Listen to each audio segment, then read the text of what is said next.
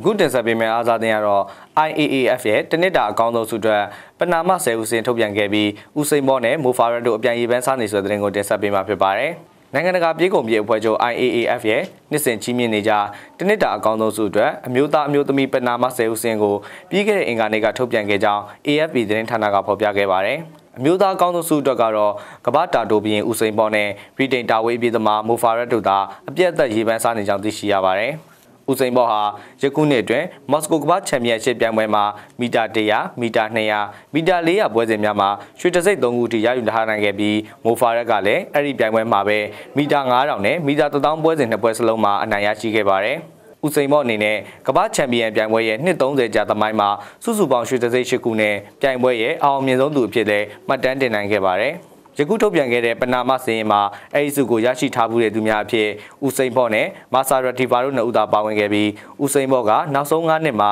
၄ချိန်အထိရရှိထားခဲ့ကမာဆာရတီဗာက2009ခုနှစ်မှာတစ်ချိန်စကူးနိုင်ခဲ့ပါတယ်။အမျိုးသမီးအကောင်းဆုံးစုအတွက်ကမ္ဘာချန်ပီယံရှစ်ပြိုင်ပွဲမီတာ100မီတာ200မီတာ400ပွဲစဉ်များမှာအနိုင်ရခဲ့တဲ့ရှယ်လီယန်ဖရီဇာကမ္ဘာချန်ပီယံစုကိုတန်လုံးပြစ်တစ်မျိုးတည်းမှ၄ချိန်ဆက်ရခဲ့တဲ့ဗယ်လာရီအဒမ်စ်မီတာ9000ရွှေတံဆိပ်စုရှင်မာဆာရတီဖာတို့ထဲမှာအဲ့ဒီစုကိုရယူသွားရင်ဖြစ်နိုင်ခြေပိုများနေပါတယ်။ IAAF အမှုဆောင်ဖွဲ့ဝင်များရဲ့အီးမေးလ်မှတဆင့်မဲပေးမှုများပြုလုပ်ခဲ့ပြီးတဲ့နောက်ပနာမ3ဦးစရင်ကိုရှော့ချသွားမှာဖြစ်ပြီးစုချီးမြှင့်ပွဲအခမ်းအနားကိုနိုဝင်ဘာလ16ရက်နေ့မှာပြုလုပ်သွားမှာဖြစ်ကြောင်းသိရှိရပါတယ်ခင်ဗျာ။